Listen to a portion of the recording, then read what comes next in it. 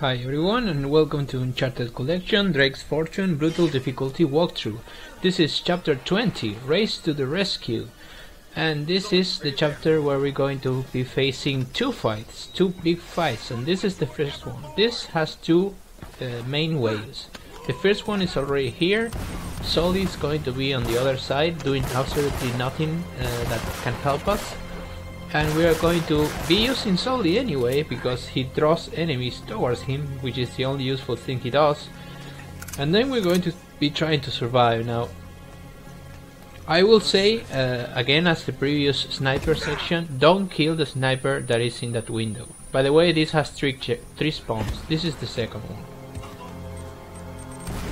And this fight is not as hard as the church fight, because this actual fight has a checkpoint, and I'm going to show you a death, because after the death you're going to be thrown in a checkpoint that's hilariously funny, because it puts you almost in the middle of nothing at all.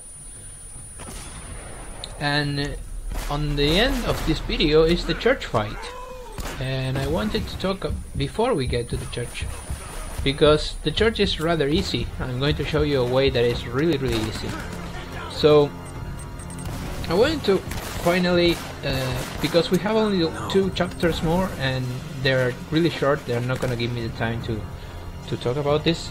So I'm going to talk to you about people who fear brutal difficulty, who haven't played or have played normal or hard or crushing, and they don't actually want to play brutal because they fear it. Now, I probably been scaring a lot of people if you have been watching my previous videos talking about how fast you can die on brutal. The thing is that, yes, this difficult is really, the name is highly correct. Brutal difficulty is just brutal. It kills you in 2 shots minimum. 1 shot most of the time, because the aiming of the enemies is impressive. So, but the thing is that brutal difficulty is not that much about, how could I put it? Brutal difficulty is going to test how much patience you have, how much longer you're willing to go to beat a difficulty, and most of all it's going to test your accuracy and your intelligent skills, because this is not about getting to cover and killing everyone. This is about learning patterns, learning the patterns of the enemies, learning what enemy to kill first, learning what cover is the safest cover, learning how to exploit the little covers that the game gives you that are actually covers. Because, I mean, most of the time, even when you are in cover, the enemies will kill you, as it will happen right now. And I didn't even know who actually killed me. I think someone spawned from my right. See? It's going to happen right now. And just kills me, like in a split of a second. Or is it the sniper?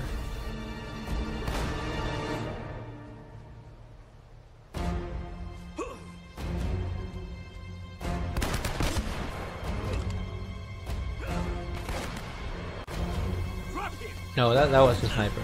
So that was bad by me, by changing covers. But see that checkpoint? See where it put me? It puts you in the middle of the fucking area, and it puts you rather on the other side of the area when you're going to face the spawn. And I was using the other side because I wanted not to face the spawn, just to grab it from behind. But whatever, the checkpoint forces you to fight this even in a harder way that you were fighting it before. So what you're going to want to do is doing this. Come here and stay here through the direction to the duration of this entire spawn.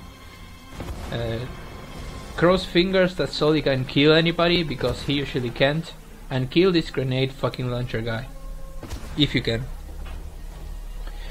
As I was saying, brutal difficulty and this walkthrough was really tough.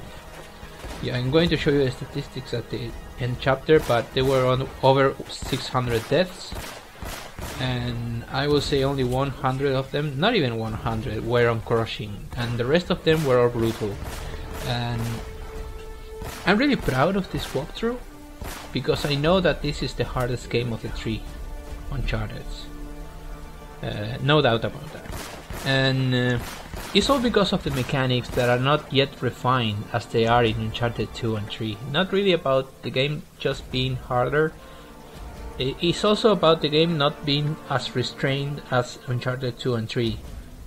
This game just throws enemies and enemies and enemies at you, and it doesn't give you so much points of respite as Uncharted 2 and 3 gave you, when you can explore and watch a cinematic and just solve more puzzles that we haven't had that much puzzles in this game.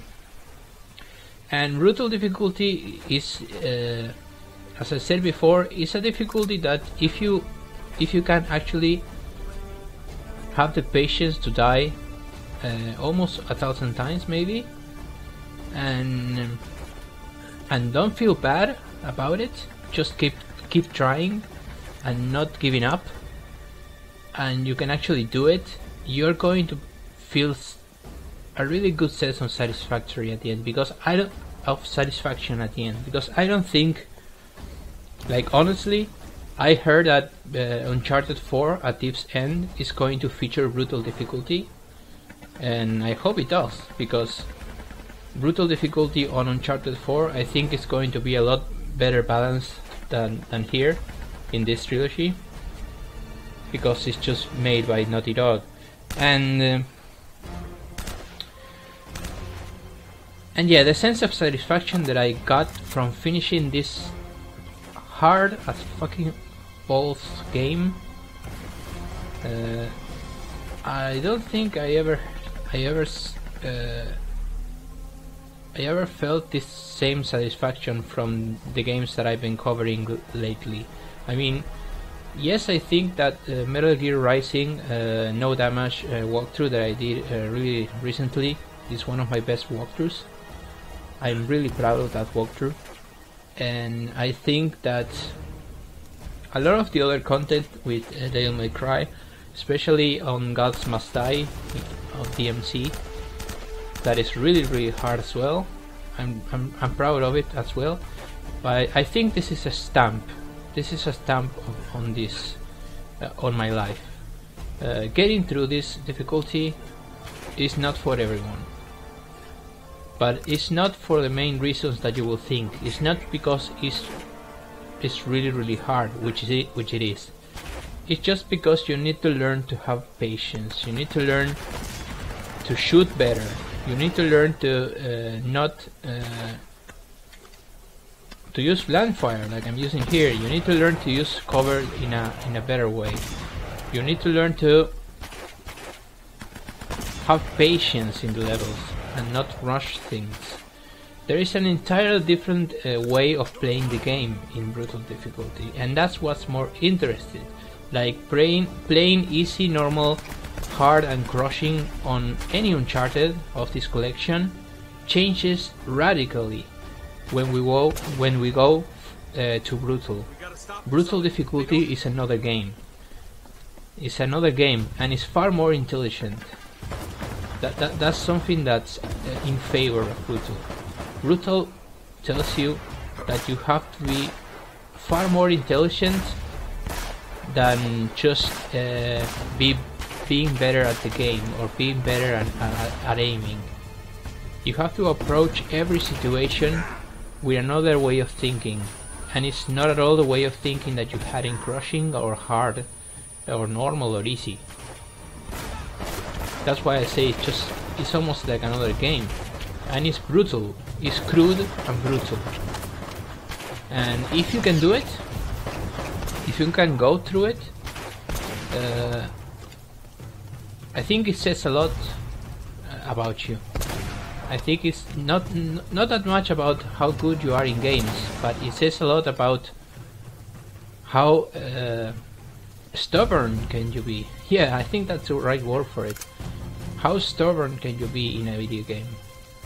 that you keep trying, even when you have died almost 1000 times, and you keep reloading that checkpoint because you know that you can do it. But it's not a limitation that the game is putting. It's just almost unfair in some parts. But deep down inside you, you know that you can do it if you keep trying, because it's not a game that presents you with a challenge that is solely made by for like Japanese hardcore gamers that can stay playing a game for 48 hours without dying. Like it's not a game. It's not a difficulty made for people who consider themselves pro or something like that. That I will never consider myself. I'm just an average gamer, guys, and I went through this with not so much difficulty, I will even say, beyond chapter 4, the underwater level, and I don't think anything else, because I was fearing this section right here. But if you run outside, like you just watch, all that entire part I did it inside the church. But now, if you run outside and you kill all the guys from this position, I did this the second try. I started getting outside. This is like the second try. This is not hard. Like of course you have to be careful and you have to aim to not do not lose all your bullets here. And I'm kind of showing you in the gameplay how you should run, move very cautiously. And now the third spawn, that by the way that this whole section doesn't have a checkpoint, and I was kind of testing if the spawn will spawn actually here, but it doesn't. So you have to run, and I will recommend run to the other side of the church, because the third spawn is going to spawn right here, right at this door, and it's going to spawn as soon as you cross the first chair behind the pillar. That's the spawn trigger. So just run as far as you can into the room, and be careful, because there's going to be a new sniper that is right above this door, the entrance door. See, they are already spawning. I'm hearing them. So I go into cover, and now chunk some grenades your way. These guys are going to try to rush you. That's a really good grenade. Remember, the grenades don't kill you as easily as you will think. And now you just have to take out the sniper, I think.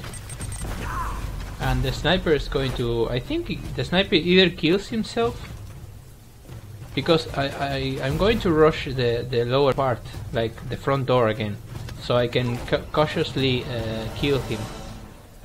But he actually dies before that, and I don't know if Sully kills him or he throws a grenade and kills himself, because that happened a lot of times. I want to thank you a lot for watching, and we'll see each other in the chapter 21. Almost the final chapter, guys. Take care. Come on, Sully! There should be a hidden passage right under the altar.